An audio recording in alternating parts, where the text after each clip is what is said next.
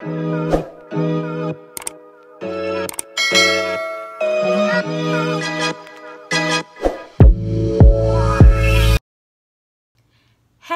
welcome back to my channel. My name is Belle and this is the Belle Perspective.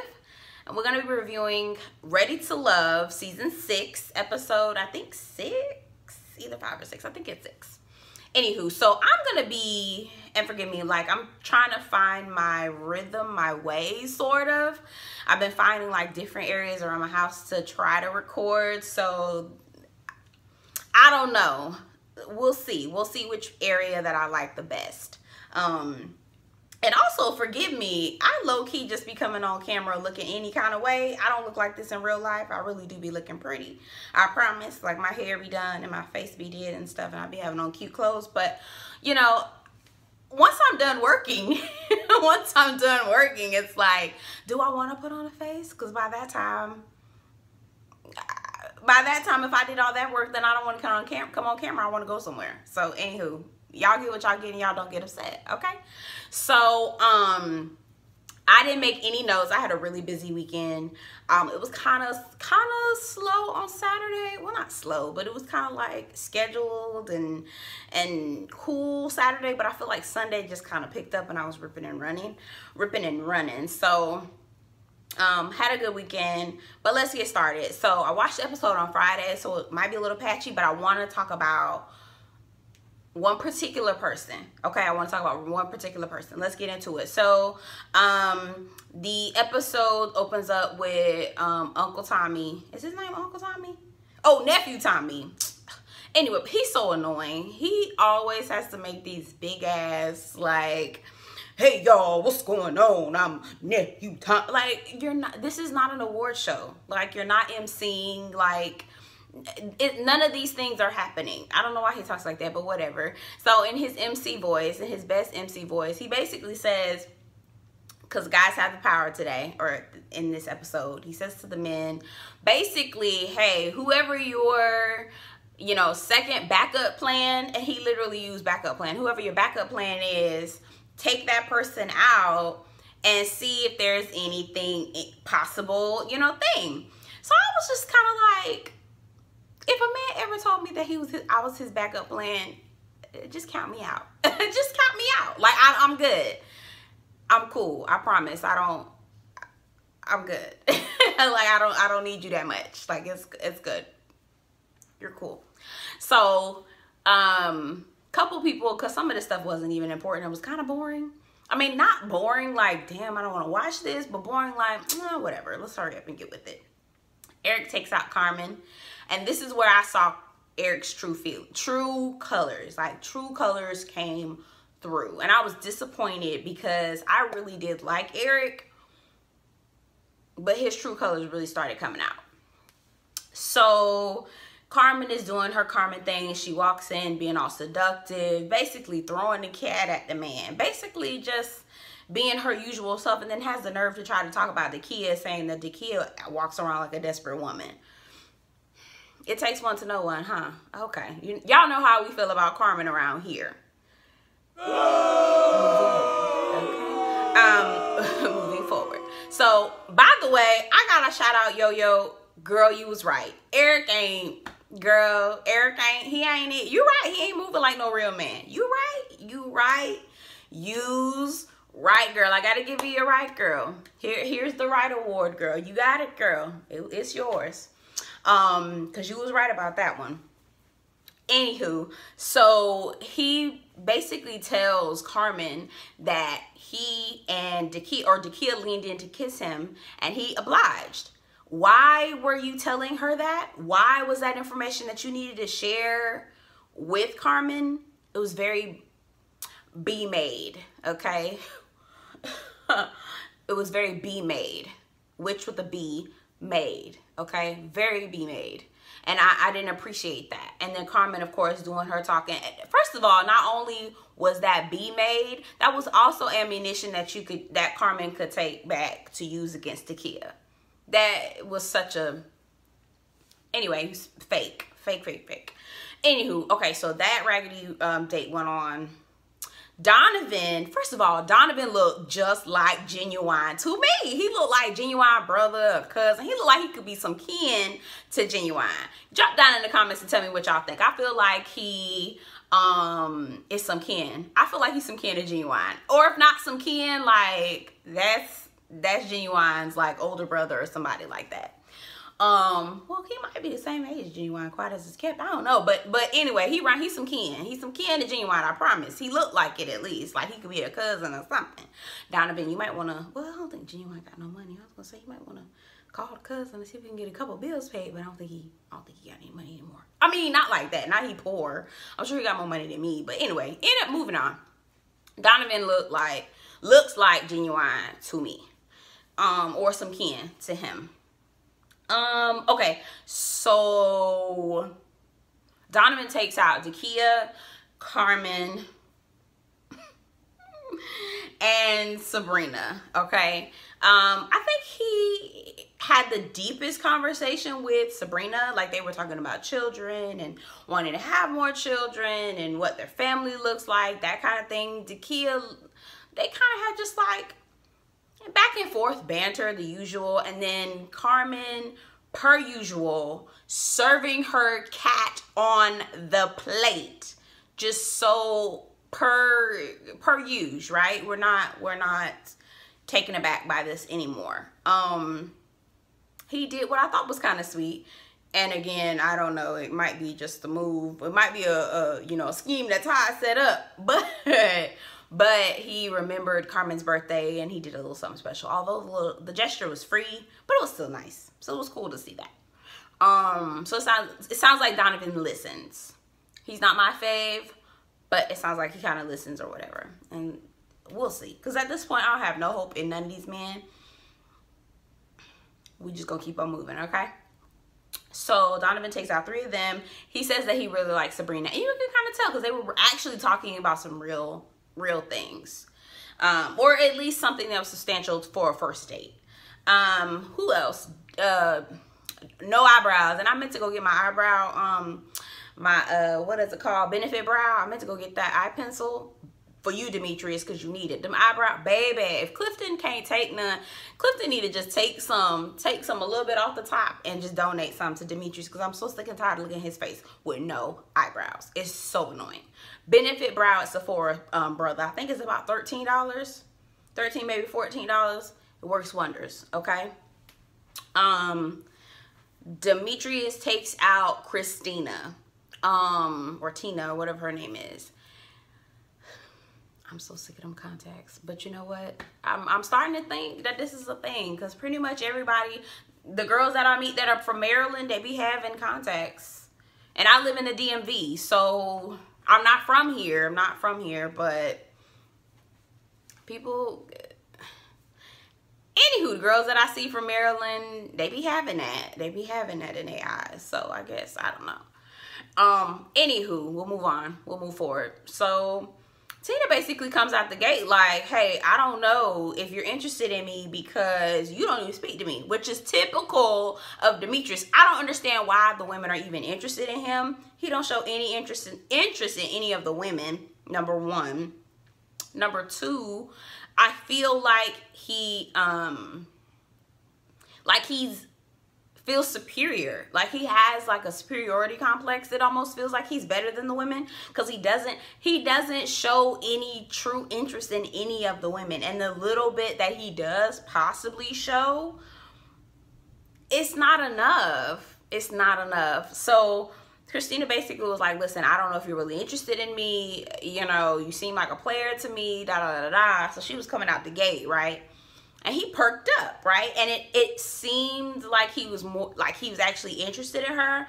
But to me, I feel like she posed more of a challenge to him, because it sounds and it feels like he's so used to all the women on the show basically being attracted to him and wanting to get to know him more. And she's kind of like, yeah, I think you're attractive, but I'm not about to be jumping through no damn hoops, which I respect that. I do, but girl, tread lightly, girl, because he ain't he ain't about it neither, girl. He not about it either. But we'll see. We'll see. We'll see. Honestly, I'm not even a man that don't got no eyebrows, so I can't trust you. I can't trust you. I can't trust you. Paul. Uncle Paul. Uncle Paul takes out Joy. Joy basically was like, I don't know what the hell we doing here, but I'm gonna eat this free food and drink this free drink, and that's about it. And Paul basically tells her, hey, you know, you kissing Clifton may have set off some other guys, you know, may have made other guys not be interested. Joy was like, and your point is, and your point is what? Right. I get that. Joy, I get it. I get it. I get it. Paul, nobody cares. Uncle Paul, Kelly, no one cares. Okay? Move forward. Move forward with your life. Move forward with yourself. Okay? Move on. Clifton takes out Dakia. I really like Dakia. But those sexual innuendos. I'm just so sick and tired of the sexual innuendos. And again, I swear I'm not a prude. Well, at least I don't think I'm a prude. I feel like I'm not a prude. These people make me feel like I'm a prude because of the way that they're constantly being so sexually inappropriate. Like, the way Clifton fed Dakia an oyster, and they were first of all, they were talking about gag reflexes. Girl, what? Stop doing this. If you want a serious relationship, do not put sex on the table early. Again, I think I say this in my videos every time I turn around. Sex to men is like telling 2-year-olds they're getting candy. They are not going to be able to sit and listen to you. They are not going to be able to hear what you're talking about. They are not going to be able to be engaged and really take what you're saying seriously. They're only going to be thinking about candy and when they'll be able to get it. That also means that they will manipulate. They will stretch the truth. They will yes you, basically say yes to everything you say so that you can give up the candy. Okay? They will do absolutely any and everything to get the candy. If you talk about the candy, that's all they hear is candy. And that's all they're going to want until they get the candy. And at that point, once they've done that, then they've decided, do I want to sit here? Do I still want to stay? I don't know. But you've given candy. So again, don't talk about candy unless you really about giving up candy. Because it's not going to be beneficial to you, especially not too soon, not too early, and if you're really trying to build a real relationship. I went off on a tangent on a rant. Sorry. I'm going to try to make this video really quick. So, he feeds her oysters. They talking about gag reflexes, and he was like, "Ooh, you know that was sexy as hell." All they talking about sex. Dakia, no. Clifton keeps saying Joy is his #1, but I am so not sure about Clifton. The way that I feel about Clifton, I'm just so, something ain't, like my grandma used to say, something in the milk ain't clean. Something in the milk ain't clean. I can't put my finger on it, but something isn't right. Something isn't right with him. He'll tell you one thing and tell somebody else something else. And he's told everybody down the line something totally different. And I just, no. Did I say, oh yeah, Uncle Paul. I already talked about Uncle Paul. Who else? There really wasn't any, how could I forget? Tori. Now here I was last week feeling sorry for Tori. Was like, damn, Tori. And was even about to say that I felt like Tori was halfway handsome looking. Snatch all that. I didn't say it on video. Good thing I didn't get that recorded or documented, because baby, I'll snatch all that back. No, thank you. Tori couldn't get nowhere near me. First of all, he's emotionally immature. Okay, emotionally immature. First of all, you emotionally immature. Second of all, you don't know how to have a conversation. He went out on a date with Precious. He avoided real questions. Precious, by the way, continuously put sex on the table like that's something. Like, the way that these women think that how to get men's attention is so 20-year-old. It's so college age girl, like who has no idea how to handle with people of the opposite sex. Girl, this is not the way. You're going down the wrong road. This is not the way. Not the way, girl, not the way. Anyway, so she puts it on the table. Here he goes with the foolishness and the banter about rupturing kidneys. I don't know what grown-ass woman wants her damn kid. Who in their world, who in their right mind would want a ruptured kidney? Tori, you got to go. You got to go. Get up out of here. Get up on out. Go on. Bye. See you later. See you later. Bye. Oh, and Laverne. How did I forget about Laverne? Laverne and Ace. I didn't see anything. There was no chemistry. Again, I saw no chemistry. I feel like Ace is flying under the radar. Ace needs to be voted off. I hear people saying that they love Ace. Her personality is all these things. Ace is boring as hell to me. Ace, I respect you. I think you're a beautiful woman. But, ma'am, I feel like you are absolutely boring. You bring no conversation to the table. You are not engaged in conversation. I feel like Laverne likes you because you let him do whatever. You don't say no. And I don't even think that you're comfortable with him. You give me that you're afraid of him, but you don't know how to say no. You give me, I'm going to go along with these guys, and whatever they say whatever they want to do, I'm going to try to be cool and keep it going, but I'm not really interested. Because I remember when she did that with Cornelius, Cornbread, Jiffy Cornbread, right? You know, she said, oh, he was a cute guy. I gave him my number. It was really nice. And then when they got to the ladies' lounge, she gave how she really felt. She was like, it was okay. I didn't really like him. That is how she really feels. She will not tell you how she really feels until it's too late. And you won't even know. She'll tell somebody else. And so I don't respect that kind of person. I only respect people who are direct and tell you how they really feel about things.